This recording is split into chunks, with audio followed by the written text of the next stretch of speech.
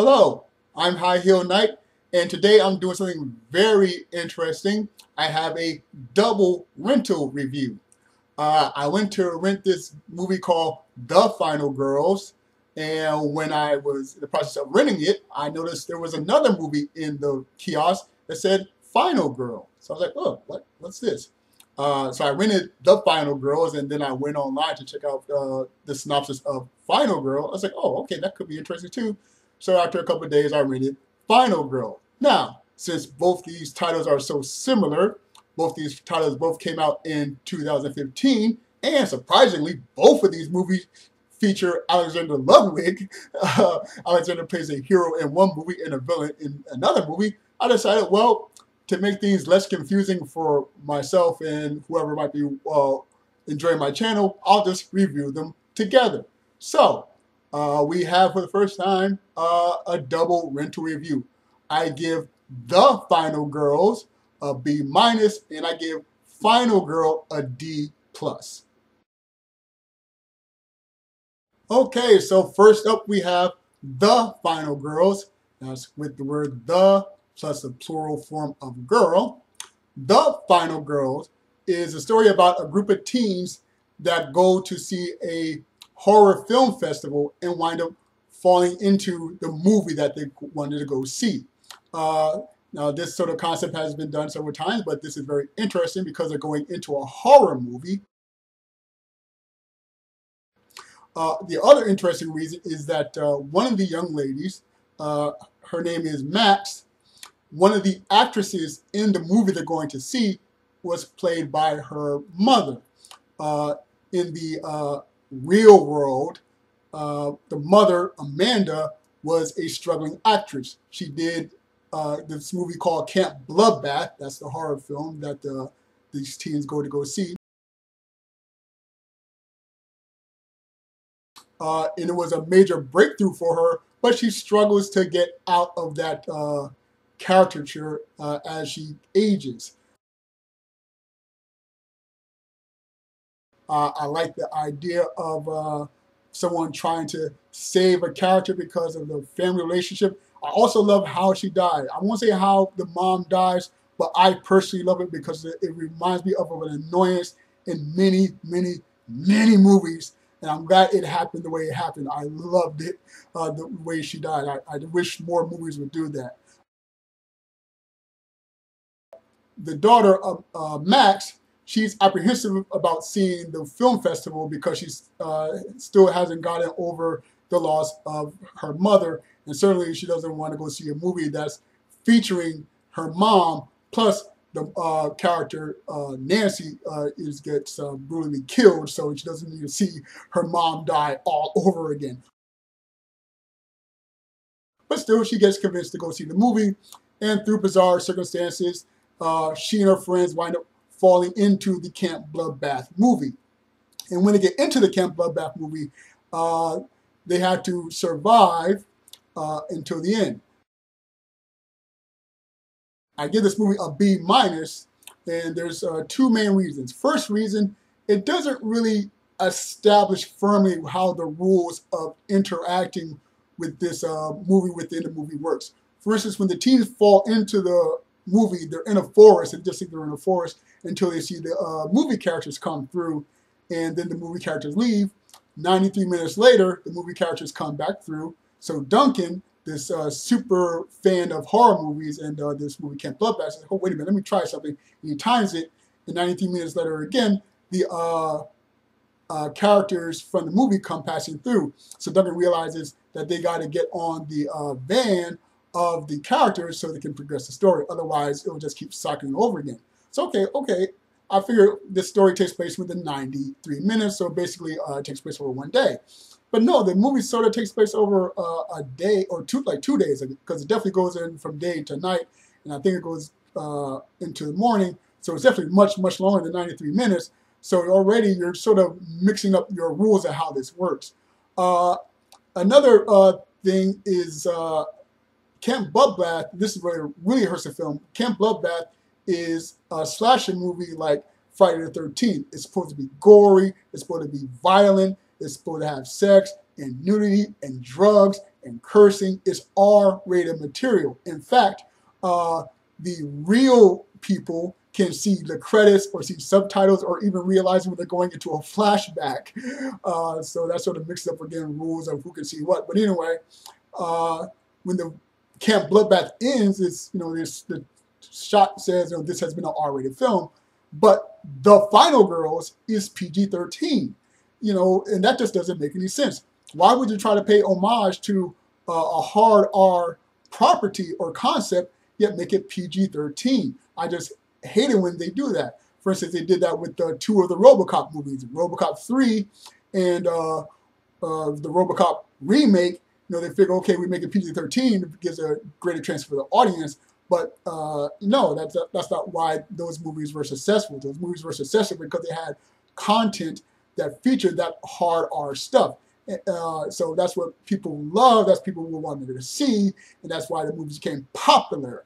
So it doesn't make sense in this where you got a story that's clearly R-rated material trying to fit into a PG world.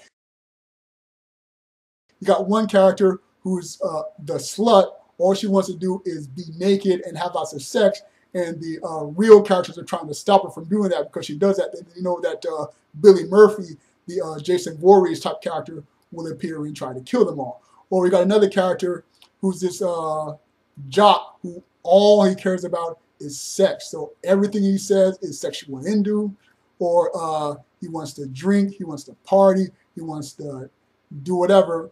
Everything is a cliche. There's a black character that's an 80s cliche.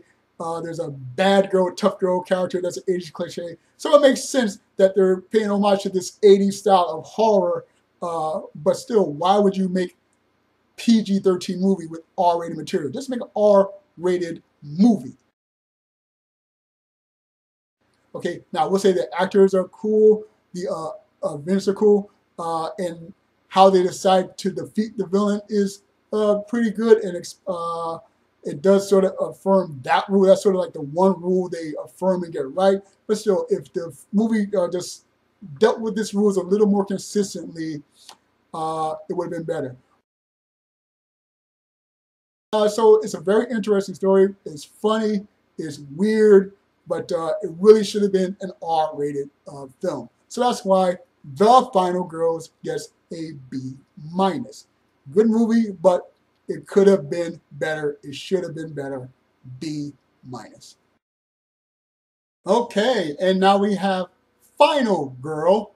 That's no the and singular form of girl. I had a lot of hopes, high hopes for this movie. It was a very interesting concept.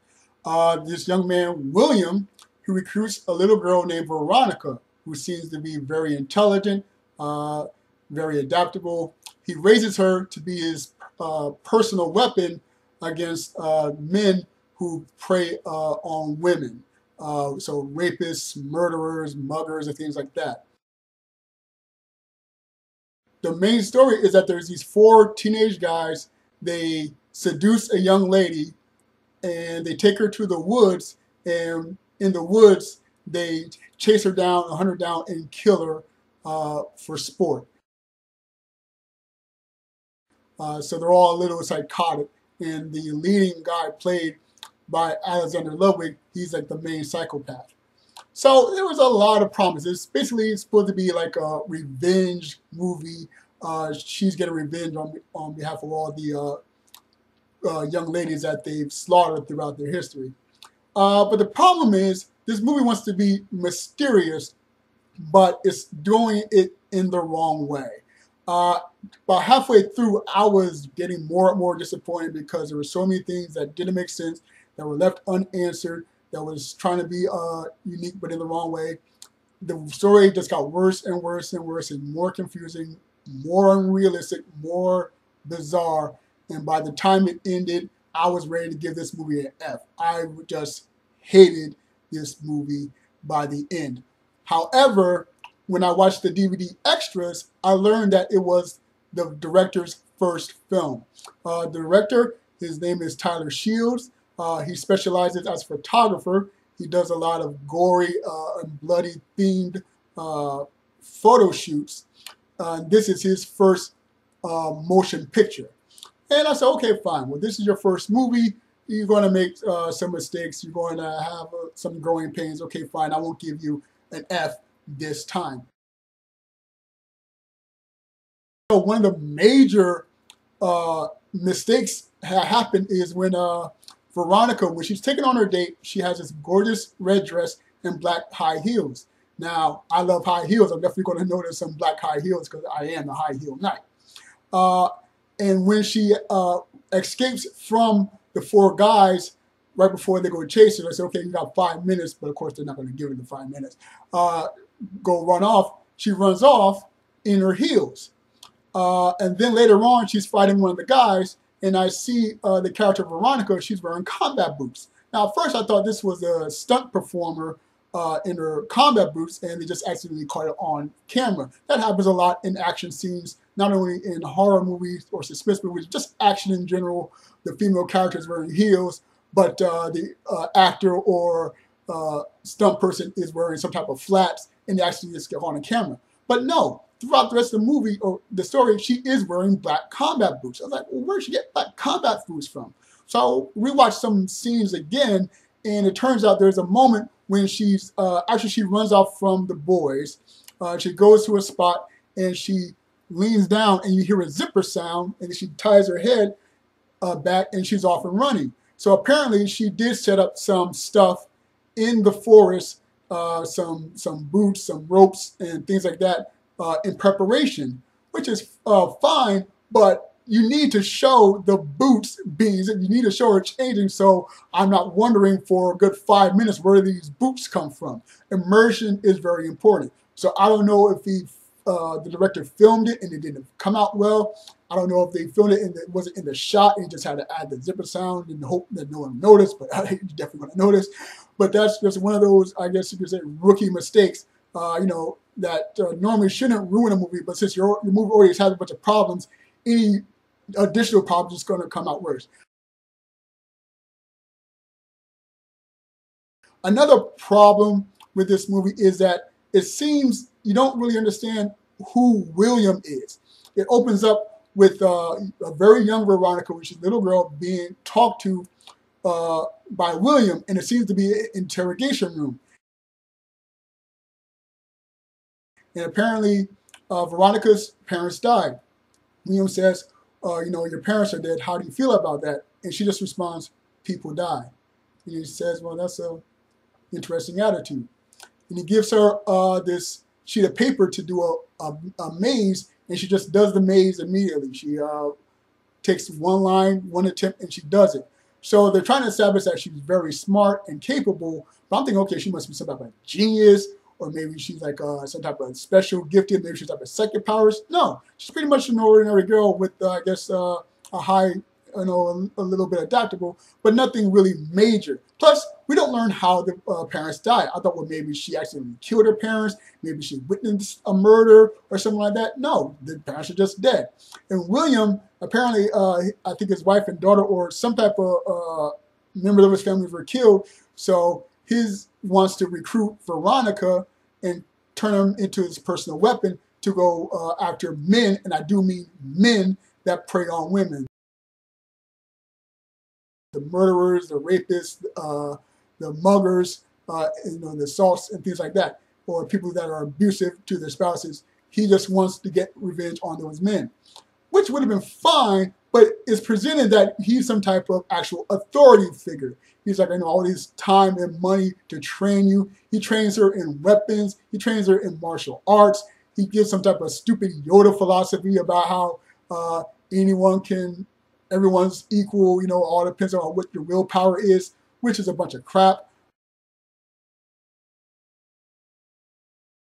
In the Men in Black movie, they're a secret organization that monitors extraterrestrials on Earth. So James Dowell Edward III, he asks Agent K, well, why don't we just go public? People are smart. And Agent K says, a person's smart, people are dumb, panicky idiots, animals, and you know it. So that's why they got to be secret. And then when James becomes Agent J, he's like, we don't have time for this cover-up stuff. you know, you got some alien battle cruiser or something, and Agent H says, well, there's always an alien battle cruiser or a intergalactic plague or some type of big disaster waiting to destroy life on this planet. And the reason why people get along and can exist is because they do not know about it. So you know why they're secretive. But in this movie, we don't know why they're secretive. How does William find these four guys? There's a scene where William and Veronica are watching the four men outside of their favorite diner. It's like, hey, there's your targets. I'm like, wait a minute, you know where they are. And earlier in the movie, you were training her in the forest where they do their hunting. So you know where they are, you know where they operate. You probably know where some of the bodies are out there. Why don't you just go to the police? I'm expecting a scene where they go to the police and it turns out that one of the young men is like the son of the mayor or some type of authority figure or some type of rich person that has an iron grip on the town, and that's why they keep getting away with these murders and murders and murders. But no, William just finds these people, and there's other scenes where Veronica is sent to attack these other would-be assailants and rapists, and it's like, you know who these people are. Why aren't you going to the police? Again, another comparison, Batman. The reason why Bruce Wayne becomes Batman is because there's corruption in the police, there's corruption in the mayor's office, there's corruption all over Gotham City, so he doesn't know who to trust. So that's why he has to go outside the law to make sure that the good people bring in the bad guys and make sure that the bad people are punished and not rescued by the even badder corrupt people. You know, that's why he works outside the system. But here, it seems that William is pretty much just as psychotic because it doesn't seem to be really answered to anybody. During the end credits, there's someone typing on a typewriter, and I do mean a typewriter, not a word processor, even not an iPad or a computer, an actual typewriter. It's like, okay, is he writing his report, or is this some weird way to in the movie with all these crazy imagery? Because there's other crazy imagery. Again, once I knew that it was the director's first time, that's probably why we don't have all these explanations of who does what. There's the right way to do mystery and the wrong way to do mystery. The right way to do mystery is give enough clues so the audience is like, ooh, I would love to more and more, or that seems interesting. I wonder how that came about, or you know, ooh, that's so weird and mysterious. That's interesting. Then there's the wrong way to do mystery. It was like, what? Where did she get boots? How did she get that guy up there? What does this drug do? What are these pandas? Who do you report to? Why did you train Veronica to learn how to use guns if you don't want her to use guns? If you know where these people are, why don't you just kill her yourself? Why are you wasting time training this young lady to take revenge on men unless you just, I guess, love the idea of women being the aggressors? There's a wonderful movie named Hard Candy. In the movie Hard Candy, it's about this pedophile who meets up with this young lady, but it turns out the young lady is actually psychotic and is turning the tables on him. That's a much better movie, much better characterization, much more interesting. So if you want to see some type of the victim is actually the murderer, check out Hard Candy. That's much better than this movie. It just got worse and worse. And the ending, my goodness, I wish I would spoil the ending, but I'm not going to do that. But I will say I just hated the ending. It just got worse and worse and worse for me. So this movie is a D+. I don't recommend it at all unless you just really want to see some type of weird movie for your evening, or if you want to make the double comparison of Final Girl with The Final Girls, or if you really love Alexander Ludwig, you know. Other than that, avoid this movie. I give it the rating that it deserves. Okay, so just to recap this double review, we have The Final Girls. That movie gets B-. It was funny, it was interesting, it was a great new twist on the whole story within the story idea, but it was R-rated material somehow trying to be put into a PG-13 movie, and I feel that hurts the movie much more than helps it. And Final Girl, oh goodness, it was just terrible. Great premise, fantastic actors, beautiful use of color and darks and lights, But yeah, the story just got worse and worse and worse. Too many questions, too many impossibilities, too many things weird for weirdness' sake.